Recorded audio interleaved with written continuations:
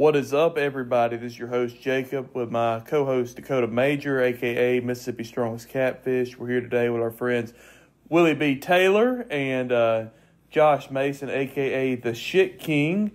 We have just got back from the, what is this, the third annual Bigfoot Birthday Bash here in Natchez, Mississippi. We're coming to you live from the Natchez Grand Hotel. Super stoked. Dakota, tell them about your 2 victories today. Well, today has been a very interesting day. Very interesting. I mean, besides all the alcohol I've consumed today, I have won. I didn't win just one first place today. Technically, I won 2. So early this morning, about 11:30, they were having a Bigfoot calling competition. And well, being the nerdy kind of guy I am, I've studied, and I'm a believer in Bigfoot. You know, fucking sue me. But I won first place in the Bigfoot calling competition. So technically, I am the best Bigfoot caller in Mississippi right now.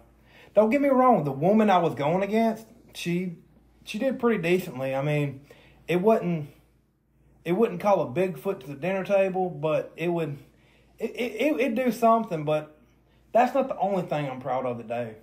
No, the most exciting was the squirrel hunt. Yes. So they had an auction. They were auctioning off stuff. They were trying to raise money. I'm not exactly sure what they're trying to raise money for. I'm not sure if any of us really. Do you know, Jacob? It's some charity. They said it at first. I can't remember what it was. It was some charity. We were too drunk. We just wanted to spend money, basically. But I bid $35 on a bag from what bank is it? H&R Block. Yeah, it's H&R Block. Oh, it's just H&R Block. Well, that's who does my taxes anyway. So shout out to H&R Block.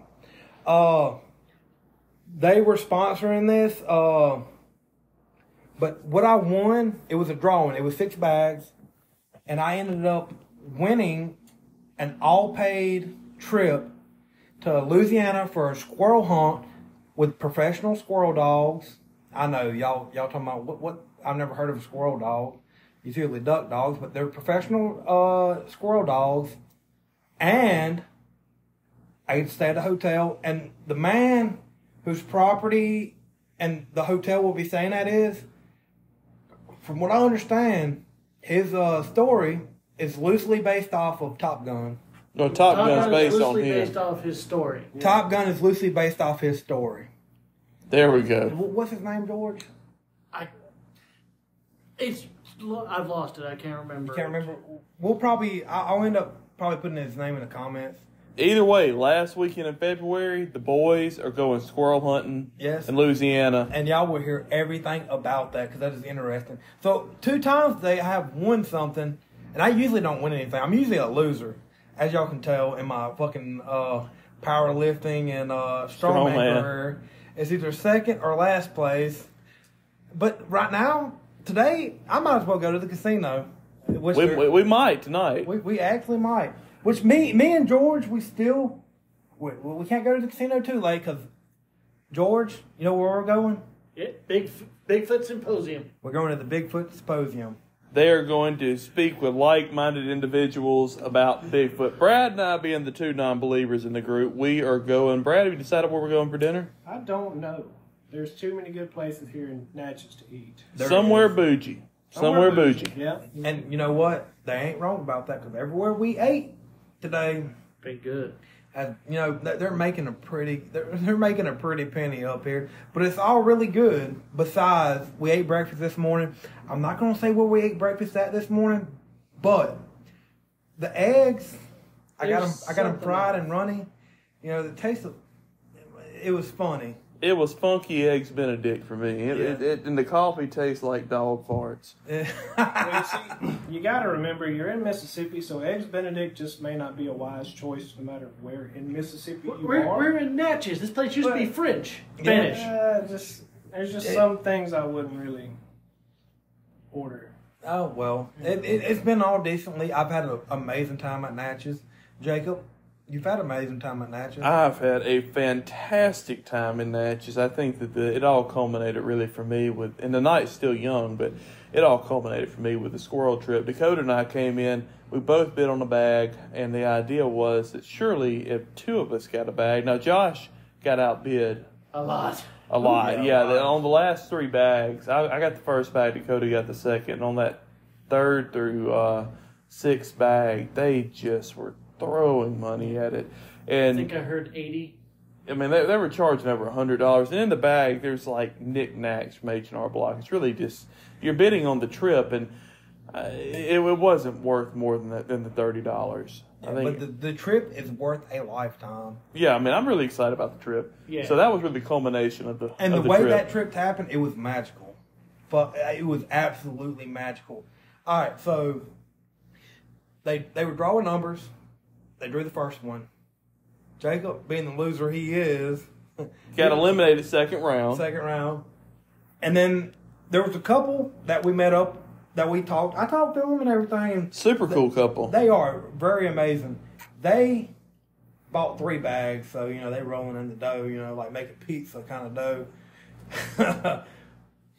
They got pulled out the second round. The third round come around. There was another dude. He was from Baton Rouge. I'm not exactly sure what's his name. I didn't talk to him much. He was a really nice guy, though. Ole Miss fan, hotty toddy. Living in Louisiana, and he's an Ole Miss fan. That is very awesome. Living in Baton Rouge He lives in Baton Rouge. as an Ole Miss fan. An Ole Miss fan. That is very awkward. He makes a lot of people mad. He got out. He was a little upset because I think he paid the most for his bag. He paid the most for his bag. It was pretty high. It was, but all the money's going to a good place, even though we don't know where exactly it's going to. And these go toward our bar tabs. Yeah, probably tonight. You know, right now we're pretty deep. And the last two, the wonderful couple that bought 3 bags, they were out. That last one, I was number 5. They had number 4. They picked the woman picked a person out of the audience to come pull the number. It was a cute little girl. She came and pulled it out. The sunlight was perfect. It was absolutely perfect. You could see the sunlight went through that cheap ass notebook paper they had. And you could see a cinematic experience. it was very cinematic. It said number 4, and they were rooting that number 5 would be pulled, but number 4 got pulled. But they got invited to the trip. They as well. did. They're invited to the trip. So I didn't just get a trip. I get to meet up with some people that I met here that are awesome. So it's really gonna be an interesting trip. That's going to be a televised hunt. It is a televised hunt. From as far as we understand, it's gonna be televised. I don't know exactly what channel or anything. Probably some backwoods Louisiana and South Mississippi local channel. It'll be on some sports channel or something. That it probably will boost our podcast a little bit. We'll probably get out there a little bit because we talk about strength sports and stuff like that. But really the core of this podcast is us drinking and spitting the bull.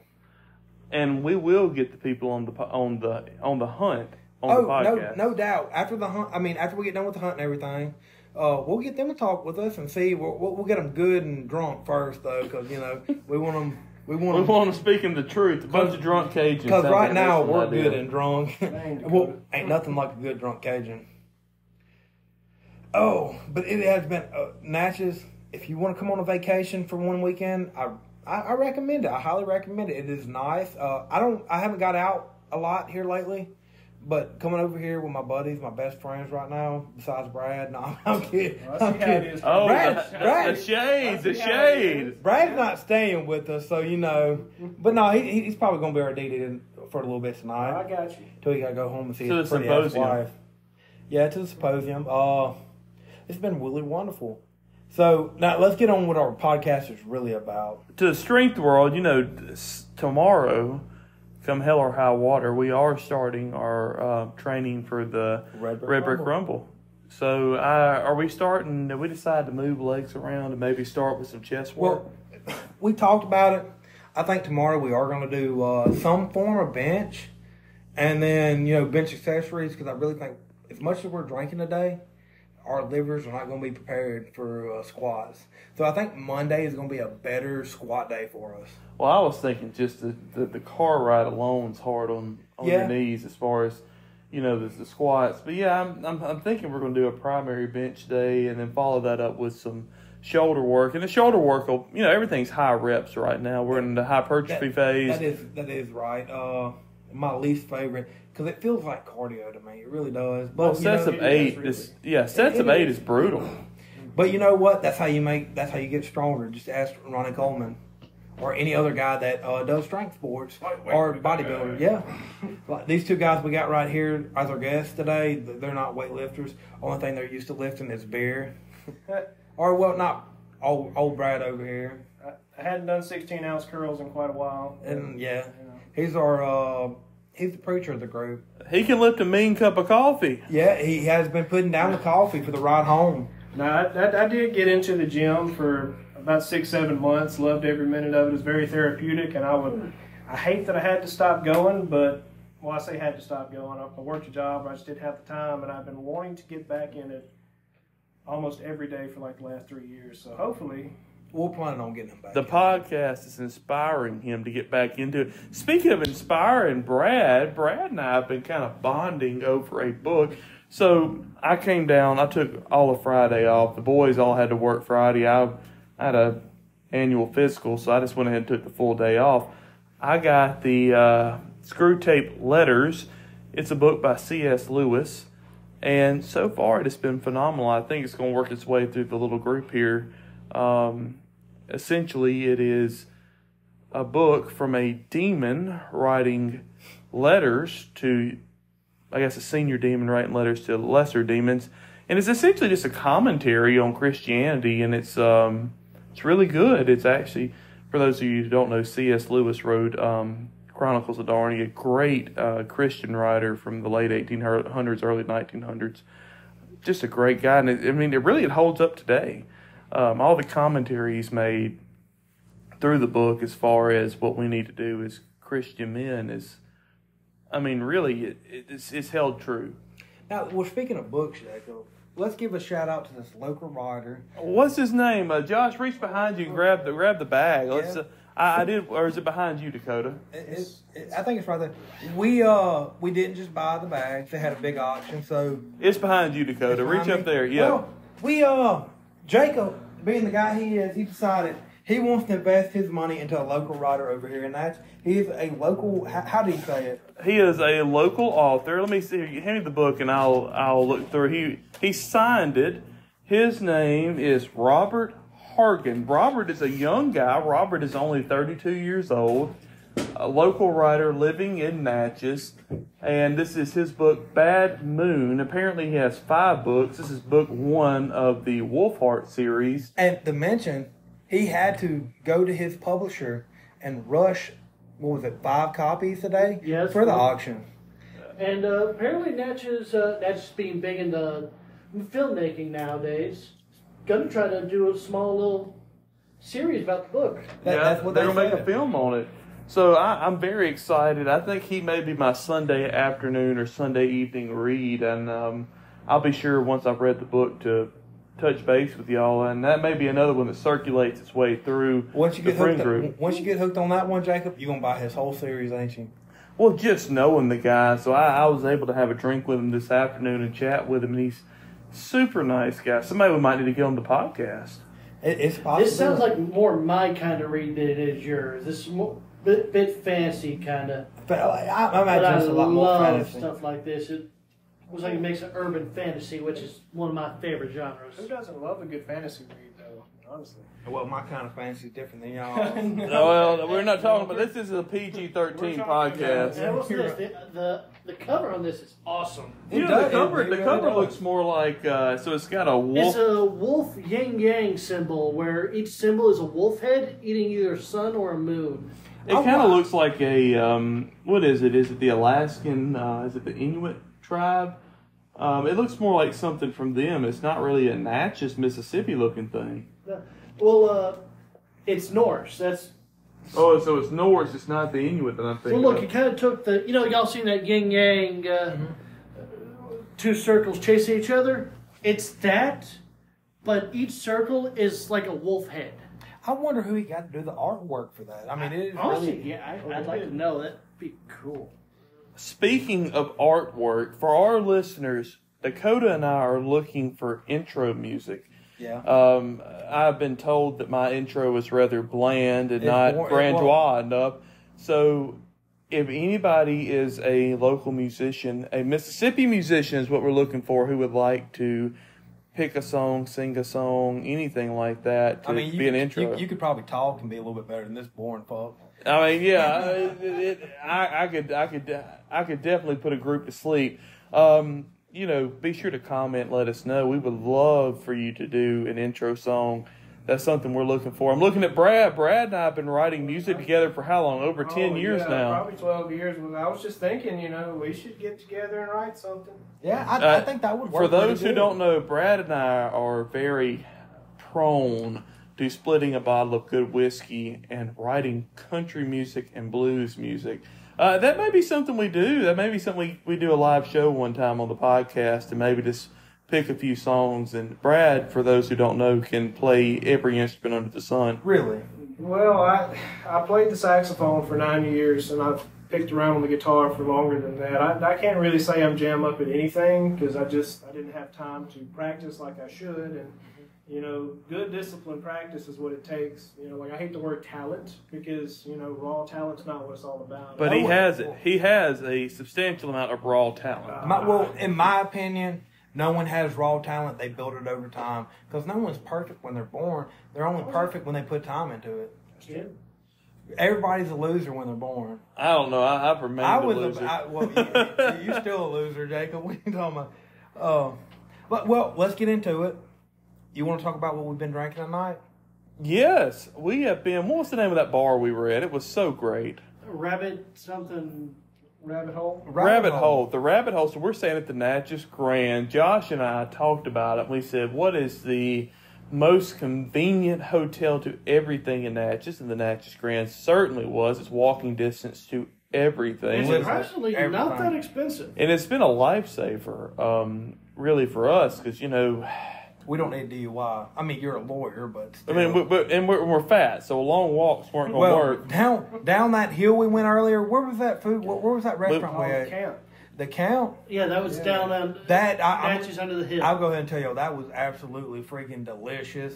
But the walk back up, A half mile straight up. all four of us were having freaking heart attack. My chest got tight. My sinuses went up. I thought I was going to die. I really did thought I was going to die. Like The it was grease bad. and beer did not work well for you. No, but not at all. back bouncing back to the Rabbit Hole. So the Rabbit Hole is right next to the Natchez Grand. Phenomenal bar, excellent staff. I've been sipping Chivas and Chivas 12.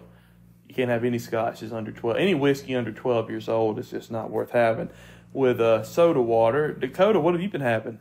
Well, I've had a bunch of stuff over there. The first thing I had there, Coco Loco. That was good. It's blue. No, that's not blue. It was more of a pale orange. The red one. What was the blue yeah, one? The blue one, that would have been it was Crazy Tea or something like that. The electric tea. Electric Tea. I prefer the Coco Loco myself because it had more of, it had more fruitier tones to it and stuff, and I really just, I'm a big coconut guy.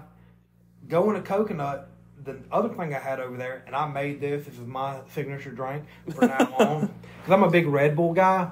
It was Red Bull. I'm not exactly sure the brand coconut rum they had there, but they got the Red Bull, mixed it with coconut rum, and it tasted just like the cocoa berry Red Bull that you can get at any convenience store in America. You should be able to. If not, that convenience store is ran by communists. But it was really good. The last thing I had when I went out there, Your very first Irish coffee. it was my first Irish coffee, and I really liked it. It was really strong though. I had a lot of Irish cream put in mine, like to where like a normal person would probably pass out. Me, not so much. It was really good though. I feel like I have enough caffeine to, take on the nightlife in Natchez tonight. Brad, you and I were drinking a substantial amount of community coffee. Community's actually local. Is it South Mississippi or is it Louisiana that they're out of? I can't remember. But technically it's a local coffee. And we've had several cups of Community coffee this evening. Really good. Is that the coffee they use for my Irish? Yeah. It is. It's real bold. Yeah, they had the dark roast. Like it punches me in the face. Like it's like if you're butt naked and you have the cold. I'm gonna cut you off there. We don't need to go any farther. Never mind, guys. You don't want to hear this. Let's not go down that way. Yes, Josh, what did you have, my friend? I was drinking mainly beer. I was having a mango cart beer. It was like a mango wheat ale. It was actually pretty good. I had that one the other night. It is really amazing craft beer. It's kind of funky. I don't really usually like fruity beers, but that was actually pretty bad. Well, you got to think about mango. Mango does have a lot of fruity tones to it, but it mellows out a little bit. The hop, you can taste the hops a good bit in there. It's like it's the perfect mixture. If I would put a fruit in a beer, it would be that mango. It's very mango forward, but it wasn't too sweet. I was really impressed with it. Usually those fruity beers kind of make me nauseated. It's just too much, but that was very good. Well, I guess we're kind of nearing the end of the podcast. Yeah, we'll start with the guest and then wind up with us. Josh, tell us your favorite part of the weekend thus far. I just loved hanging out with everybody. It's good to see all of us getting together. It's nice meeting new people, a little bit on the weird side. Very weird indeed. Weird. Yeah. Willy B, tell us, what's your favorite part of the day thus far? Man, I got to second what Josh just said, just being here with everybody, having a good time. It's been a heck of a couple weeks. So when Jake invited me to this, I was like, oh yeah, I need a day like this. And it has been absolutely therapeutic. It's been a really good experience. I love Natchez. I come here at least once a year, and it's a great town, great people, great friendship. Force Majeure, tell us. I really enjoyed this trip. I don't get out as often as what I should, and I'm working on it. So if any of the listeners want to invite us out to go somewhere, please. Or give us advice as to where to go. Yeah, that's just as wonderful. The nightlife over here is decent. It doesn't seem like a very busy time of the year, so I can only imagine what it would be on a busy time of year. The scenery, perfect. I mean, we're in this hotel right next to the Mississippi River. We can literally open up our windows. We can see the river from where we're sitting right now. Watch all the tugboats and everything go up and down it, so that is absolutely beautiful. The bars, it is amazing. It's all walking distance from this hotel to the bars, so you don't have to worry about getting a DUI, and that's my advice. And friendly people, too. Very friendly. Yeah. And it's not even just Natchez locals. I mean, we met, me and Josh, we have met a lot of like-minded people that, believe in Bigfoot, investigate in it, and everything, and that we're going to talk to them here in a little while when we go to the symposium, so it's going to be really great. It's a really amazing vacation spot. And for families, next to none for families. It's just so family friendly over here. Your kids can literally just enjoy. You really can't enjoy a lot of places now these days because you got a lot of this, evil going on. But you can bring your kids over here and enjoy it. Smell the clean Mississippi air. I don't know if there's anything clean about the Mississippi River. Well, it smells wonderful. I woke up this morning, I got a big whiff, and better than drinking a Red Bull. And anyone who's a big history nut, this is literally one of the oldest towns on the Mississippi River. It might be the oldest. It is the oldest. Because it's so close to the river and everything. You're talking about historical monuments everywhere. I'm amazed. Half the buildings you pass will have a historical significance in this town. Yeah. Even this hotel, I believe, has a good bit of history behind it. They do. I mean, you just stop and read the signs of some of these buildings. I mean, it is amazing. It's a beautiful town right next to Louisiana. So, if, on Sundays when you can't buy your liquor here, you just drive right across the bridge, and you know what? Louisiana sells their whiskey on Sundays. At Walmart. Liquor. At Walmart. Around your kids. They don't care. They are good people. The Cajuns are wild. They are. But I've really had a wonderful time here, and I'm hoping to keep our adventures going. I mean, it's just, it's awesome being able to do all this and then letting everybody who lives, all our 13 listeners, letting y'all know how we're doing and how it's going. So I'm going to turn it over to Jacob, and he's going to tell you how he... I think for me, not to sound like a broken record, it's really, I think, a big part of anything in life. And that's been a goal this year for me. My wife and I started with our honeymoon, traveling to places we were uncomfortable going and going to places that are new to us. Now, Natchez is nothing new to me. I've gone to Natchez frequently since I was a child, but the spontaneity of it all, going to a Bigfoot festival, taking a weekend out, a day off work, and then taking a long weekend with your friends, that's really what it's about. Because at the end of the day, I think that's what this podcast is about. We talk about strength sports and life, and I think a big part of life is taking time to be with the people that you love and have these adventures. And it has been an adventure. I believe that it will continue to be an adventure. The night is very young. There is a lot of trouble we will probably get into. But we might end up in jail tonight. I will not, but y'all might. I'm hoping. They got good meals in jail, dude. I'll try to get you out of it. Pack the protein. I got a long road, so I'm probably going to hit the road after supper, but good luck to y'all. Well, before we end our podcast, I know Jacob said he had a really good time here. You want to say anything else before I... Yeah, highly recommend coming to the Bigfoot Festival. It's been a lot of fun. I've seen a lot of strong people.